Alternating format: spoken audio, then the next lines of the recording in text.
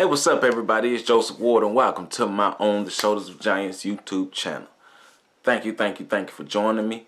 Make sure you subscribe to this channel. Make sure you share this channel and that notification button. Click that notification button so every time I drop a new video, you will know what's going on. African history at your fingertips through this channel. You're getting biographies of your sung and unsung heroes right at your fingertips. So tell a friend to tell a friend to tell a friend to tell a friend about On the Shoulders of Giants, where you can learn about yourself and we tell our own stories. Peace out.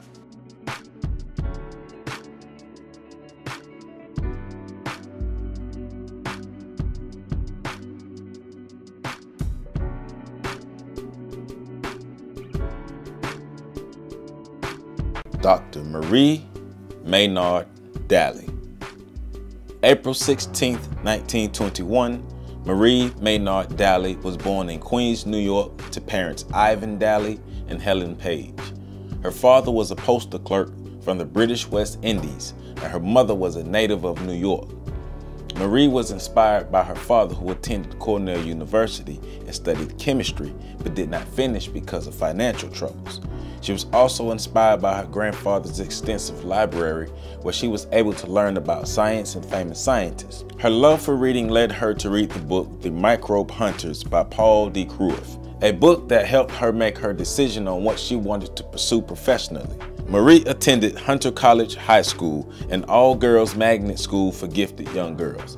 After graduating Hunter College High School, she attended Queens College in Flushing, New York. In 1942, she graduated Queens College magna cum laude with a degree in chemistry and was named Queens College Scholar. Her next step was earning her master's degree from New York University in 1943 while working as a laboratory assistant at Queens College to make a living. After working as a laboratory assistant, she worked as a chemistry tutor as she earned her doctoral degree from Columbia University. While working on her doctorate, Marie was supervised by Dr. Marie L. Caldwell, who holds a doctorate in nutrition. With the help of Dr. Caldwell, Marie was able to learn how the body produced chemicals to digest food. In 1947, Marie was able to successfully complete her thesis titled A Study of the Products Formed by the Action of Pancreatic Amylase on Corn Starch, and earned her degree in chemistry. Marie Daly became the first black woman in America to earn a PhD in chemistry. From 1947 to 1948, Marie worked as a physical science instructor at Howard University while conducting research with Herman Branson on the side. She was awarded an American Cancer Society grant to help her conduct postdoctoral research. Her research led her to joining Dr. A.E. Mirsky at the Rockefeller Institute to study the cell nucleus. At the Institute, Marie was able to determine the base compositions of the deoxypentose nucleic acids present by studying the nuclei of a cell. She explored the cytoplasmic ribonucleic protein and how it played a role in protein synthesis. She was also able to use mice to study how protein metabolism differed between fasting and eating conditions. Marie's fortunes changed in 1953 when an abundance of funding was available for the research she was conducting. She began working with Dr. Quentin B. Deming to study the effects of hypertension, aging, and atherosclerosis on the wall of an artery. She became an assistant professor of biochemistry and medicine at Albert Einstein College of Medicine at Yeshiva University. Marie had a passion for teaching and was adamant about helping to increase the number of black youth interested and attending medical schools. In 1971, she became an associate professor at Albert Einstein College. Marie had an interest in learning how hypertension affected a person's circulatory system.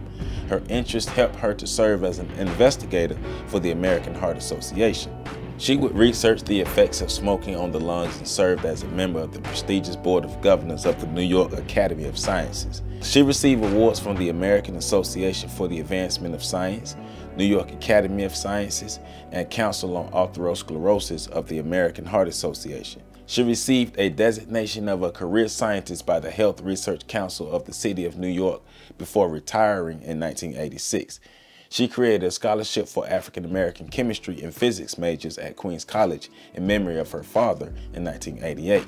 In 1999, she became one of the top 50 women in science, engineering, and technology, a title given to her by the National Technical Association. On October 28, 2003, Marie died at the age of 82 as the first Black woman in American history to earn a PhD in chemistry. Dr. Marie Maynard Daly, we proudly stand on your shoulders.